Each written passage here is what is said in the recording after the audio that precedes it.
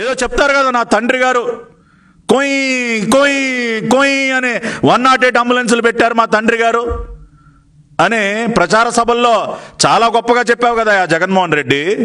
ఇవాళ కొయ్ కొయ్ కొయ్ అనే 108 అంబులెన్సుల్లోనే 300 కోట్లు తినేసావా నువ్వు?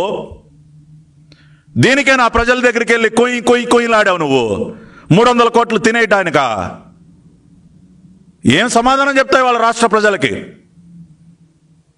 ఎన్నికల ప్రచార సభల్లో ఉపన్యాసాలు చెప్పడం కాదు జగన్మోహన్ రెడ్డి గారు,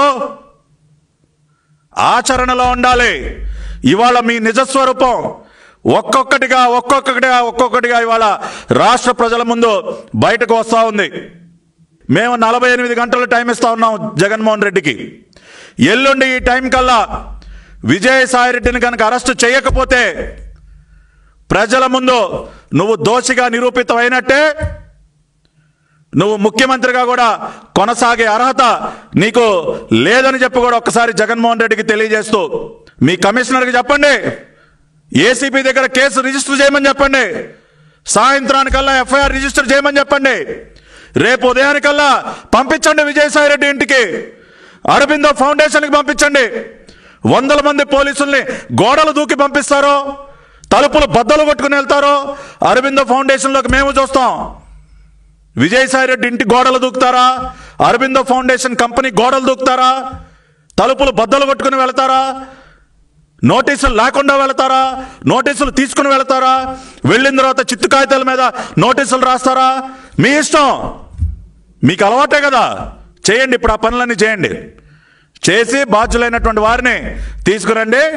తీసుకొచ్చి మీరు ఏ జైల్లో కూర్చోబెడితే అలవాటే. విజయసాయిరెడ్డి గారు కొత్త ఏం కాదు. ఇంకా మా అచ్చెన్నాయుడు గారి కన్నా ఏమన్నా కొంచెం ఆయన ఆత్మగౌరవం దెబ్బతింటుందే కానీ వాళ్ళకేమీ లేవు. అటువంటి వాళ్ళకి అలవాటైపోయినటువంటి పని అది.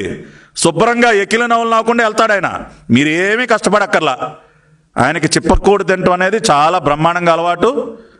ఆయనకి అటువంటి సమస్యలు లేవు. 1.5 సంవత్సరాల పాటు బ్రహ్మాండంగా చంచల్గూడ జైల్లో వచ్చినటువంటి వ్యక్తి మీకు పూర్తిగా సహకరిస్తాడు. ఎందుకంటే ఆ వాతావరణం బాగా అలవాటైనటువంటి వ్యక్తి కాబట్టి మీరు పదండి సార్ వెళ్దామంటే చక్కగా నవ్వుకుంటూ వస్తాడు. ఎందుకంటే A1A2 మనం చూసేవాళ్ళం కదా, చక్కగా వెకిలి నవ్వులు నవ్వుకుంటూ వెళ్ళటం రావటం చేతులు ఊపుకుంటా. కాబట్టి ఆయన కూడా చక్కగా మీకు సహకరిస్తాడు. ఆయన తీసుకెళ్ళి మరి ఏ జైల్లో పెడతారో, మరి ఎన్ని కోర్టులు తిప్పుతారో, ఎంతమంది పోలీసులు పంపిస్తారో అవన్నీ కూడా మరి డీజీపీగా ఉన్నటువంటి గౌతమ్ సవాంగ్ గారికి, ఏసీబీ డీజీ గారికి, వీళ్ళందరికీ కూడా అటువంటి ఆప్షన్స్ అన్నీ కూడా వాళ్ళకే వదిలేస్తా ఉన్నాం. కాబట్టి we will wait and see.